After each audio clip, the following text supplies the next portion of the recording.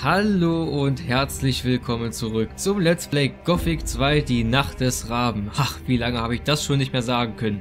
Ungefähr 6 Monate ist es her. Ja, und der Grund dafür, oder die Gründe, sind ganz einfach. Ich bin hier nicht wirklich weitergekommen und dann war ich ja vier Monate nicht da. Und ja, und danach, ich bin ja nun mittlerweile schon seit 2 Monaten wieder da, habe ich einfach nicht rausgefunden, was ich jetzt hier machen muss, damit das weitergeht. Zur Erinnerung nochmal, für die, die sich die letzte Folge jetzt noch nicht nochmal angeguckt haben. Ja, das Problem ist, dass wir herausfinden müssen, wer ein Attentat auf Esteban geplant und durchgeführt hat. Dieses Attentat ist ja gescheitert. Und wir sollen halt herausfinden, wer das war. Wir wissen zwar schon, oder wir können uns das denken, dass das Huno war, der Schmied, der da steht, aber wir brauchen eben noch eine weitere Stimme, die das bestätigt, und genau diese Stimme kriegen wir eben nicht. Meine erste Spur war ja Fortuno, nur der kann sich an nichts erinnern, nachdem wir ihm diesen ja, Joint gegeben haben, ich glaube, das war ein schwarzer Novize oder sowas. Ja, und ich habe jetzt rausgefunden, wie wir an diese Information kommen. Und zwar über diesen Kerl hier.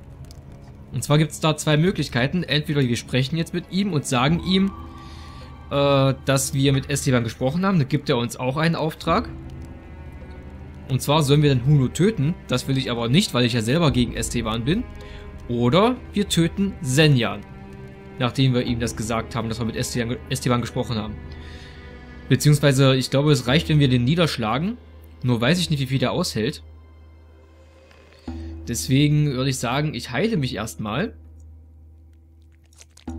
Und dann versuchen wir einfach mal Senjan zu eliminieren, umzuhauen, wie auch immer. Ich weiß, dass es geht. Ich habe diesen ja, Windhosenzauber benutzt, damit er sich nicht mehr wehren kann. Ich werde gleich mal gucken, ob das auch mit dem Schwert funktioniert. Ich habe es nämlich vorhin mit Pfeil und Bogen gemacht. Beziehungsweise auch einmal mit dem Feuerpfeil. Nur das sind halt beides leider tödliche Sachen. Und wir brauchen ihn ja eventuell nochmal. So, noch ein paar Feuernesseln. Wir haben ja genug von dem Zeug. So, und dann würde ich sagen, wir speichern hier nochmal. Dieses Problem mit dem Rapier habe ich übrigens schon wieder. Ich weiß gar nicht, ob ich das schon gesagt habe. Ich habe jetzt auf einmal 10 Geschicklichkeitspunkte zu wenig, um den Rapier anzulegen. Also keine Ahnung, woran das nun wieder liegt. Ich weiß es wirklich nicht. Also ich muss erstmal 10 Geschicklichkeitspunkte wieder aufholen, damit ich hier den Rapier wieder anlegen kann. So, also, dann fangen wir mal an. Ich rüste mal den Windhosenzauber aus und ich hoffe, wir kriegen noch einen davon. Weil der Zauber ist nämlich grundsätzlich auch relativ stark. So, ich speichere auch mal. Ich habe nämlich irgendwie das Gefühl, dass das mit dem Schwert nicht so richtig funktionieren will. Ach so, wir müssen erst mit ihm reden. Ja, ich nur wieder, ne? Okay, ich glaube, es ist besser. Das wirst du. Ich glaube, es ist besser, Das tat weh. wenn wir Pfeil und Bogen nehmen, weil das macht nämlich deutlich mehr Schaden, wenn es Opfer wehrlos ist. Wobei es eigentlich gerade ganz gut aussieht. Schlag doch zurück! Schlag doch zurück! Schlag doch zurück! Das gibt's doch gar nicht. Ich hoffe, er stirbt jetzt auch nicht gleich. Das würde uns nämlich eine unbeendete Quest einbringen. Er stirbt natürlich gleich. Okay. Rauben wir ihn aus. Und dann gehe ich mal ein bisschen weiter weg. Der Typ da hinten ist nämlich der Schlüssel zum Ganzen. Ich speichere das mal auf den zweiten und mache das nochmal, aber diesmal rede ich vorher mit ihm. So, das war jetzt der hier, genau. Damit diese Quest halt abgeschlossen ist, das finde ich nämlich extrem doof. Du sollst bitte den Windhosenzauber reinmachen, danke. So, ich habe mit ihm gesprochen. Ich habe mit Esteban gesprochen. Und er hat dir von dem Attentat erzählt? Er hat mich beauftragt, denjenigen zu finden, der den Attentäter geschickt hat. Weißt du was darüber? Nicht mehr als du. Ich bin ebenfalls auf der Suche nach diesem Auftraggeber. Und jetzt kommen wir zum interessanten Teil. Lass hören. Ich will, dass du deinen Job gut machst. Ich will, dass du diesen Verräter findest. Und wenn du ihn gefunden hast, will ich, dass du ihn für mich tötest.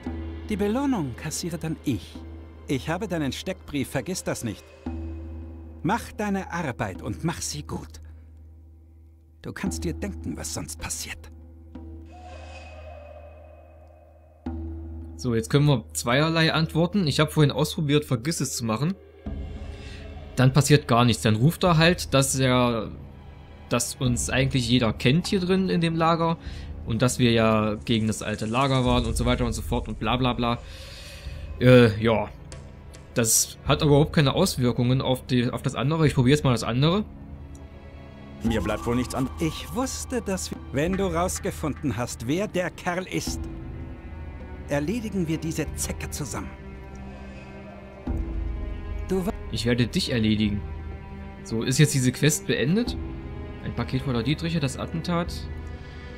Geistige Irrwege, anscheinend. Zu was gehört denn das jetzt? Spionier. Eine verhängnisvolle Situation.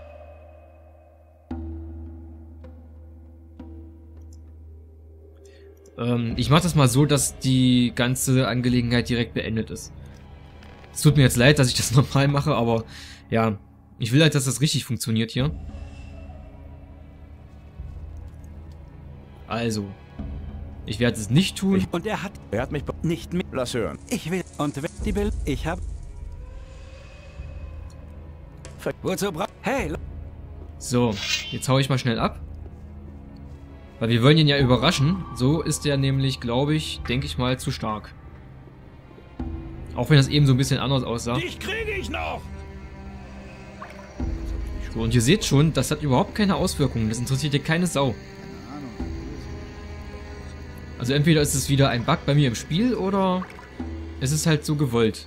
Ja, geh mal schön weiter, mein Freund. Wie langsam die auch gehen, ne? Wir haben eine Zeit. So, jetzt kann ich den Zauber langsam mal rausholen. So, ich hoffe, der trifft jetzt auch.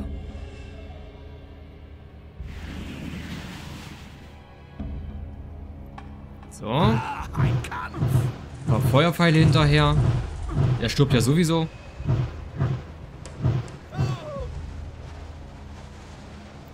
Wobei, wenn ich das so sehe, wie viel Schaden der nimmt, rein theoretisch hätten wir wahrscheinlich noch nicht mal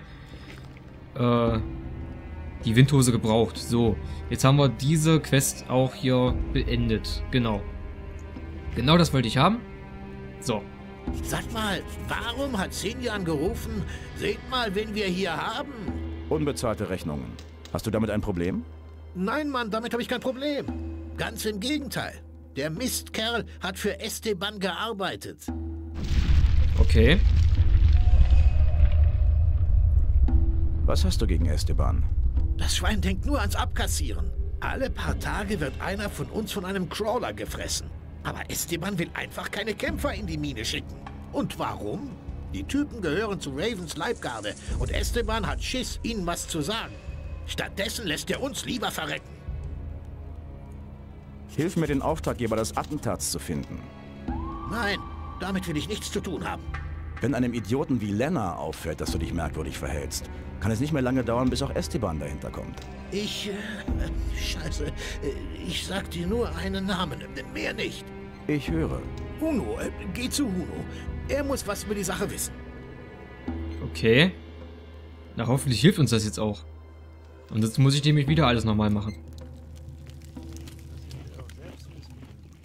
Aber den Namen haben wir jetzt schon zum 3. Mal gehört, also von daher müsste das eigentlich funktionieren. Ich speichere das trotzdem einmal, und zwar hier.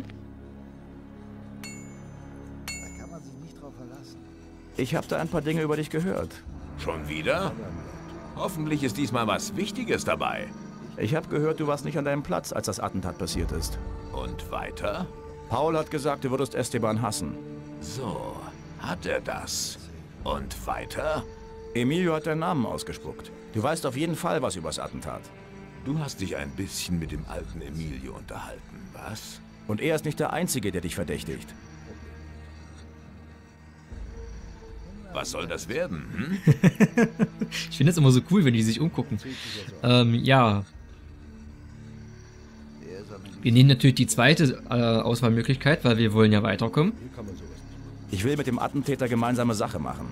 Gegen Esteban? Wirklich? Dann beweise es. Ich warte schon zu lange auf eine Lieferung Stahl von den Piraten. Ich vermute, dass Esteban sie abgefangen hat, um sie mir später teuer zu verkaufen. Das macht er natürlich nicht selbst. Ein paar der Banditen im Sumpf stehen auf seiner Lohnliste. Woher weißt du das? Betrunkene Banditen quatschen zu viel. Hat der gesprächige Bandit auch einen Namen? Sein Name geht dich nichts an. Aber der Kerl, den du suchst, heißt Juan. Allerdings habe ich ihn schon lange nicht mehr im Lager gesehen. Du wirst im Sumpf nach ihm suchen müssen.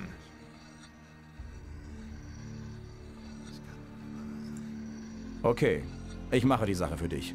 Gut, wir werden ja sehen, ob man dir trauen kann. Okay.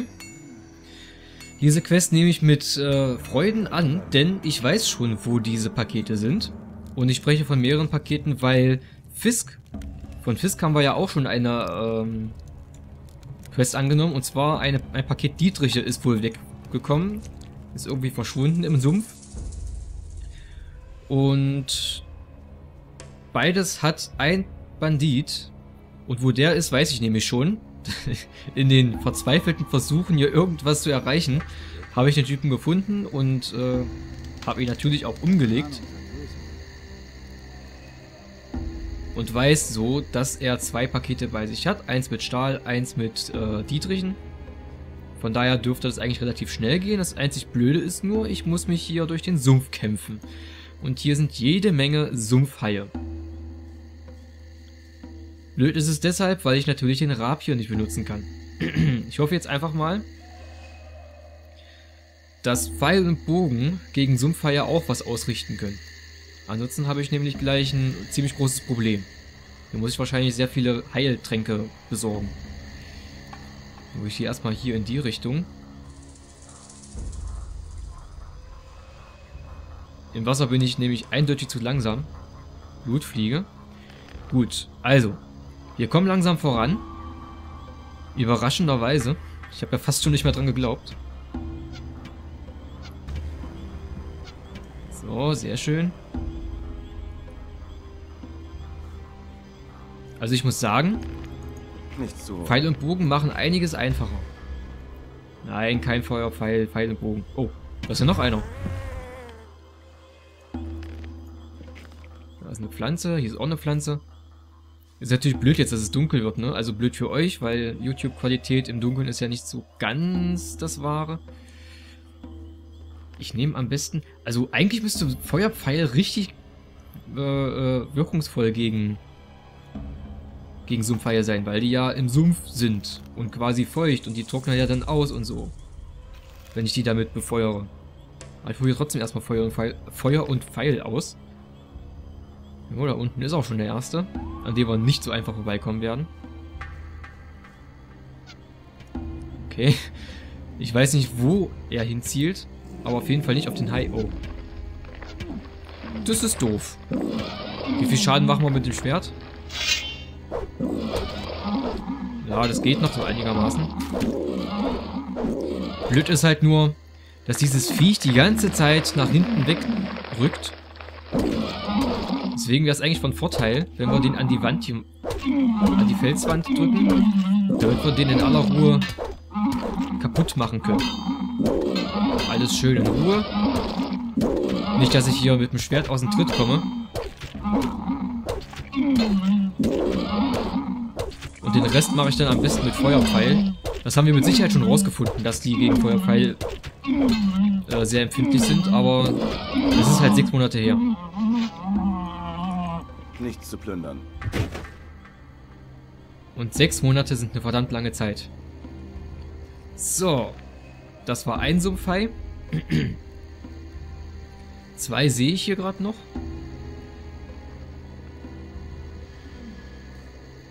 Es wird zwar nicht bei den 2 bleiben. Jetzt kommt der andere natürlich auch gleich. Oh, das ist doof. Zieh doch das Schwert, Blink! Typ! Jetzt habe ich 3-mal auf die 1 gedrückt, damit der das Schwert zieht. Ach Mensch. Namenlose, was ist denn mit dir los? So funktioniert doch die ganze Angelegenheit hier nicht.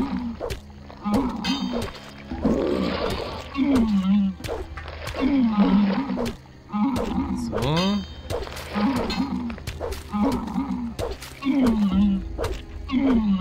Ja, genau. Jetzt backt er sich da wieder irgendwo rum.